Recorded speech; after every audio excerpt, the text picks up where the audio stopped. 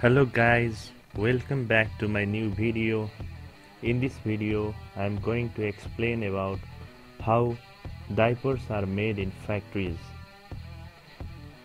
You can see the raw materials, you can see the various raw materials which are imported from various developed countries like India, China, Canada, America and many more.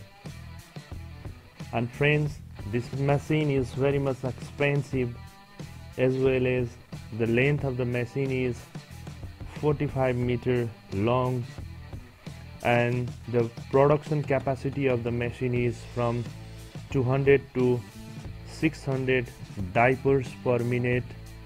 And this machine is fully automatic, and we can run this machine in a manual way